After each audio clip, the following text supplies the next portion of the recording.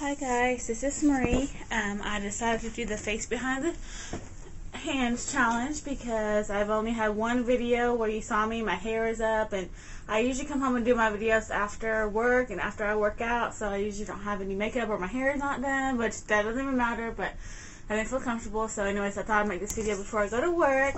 So hi guys, this is Marie. So that's me. I don't like doing these kind of videos because I usually like to be behind the camera, but I decided to play along with the challenge and just say hi to everybody. Alright, thanks for watching. Bye!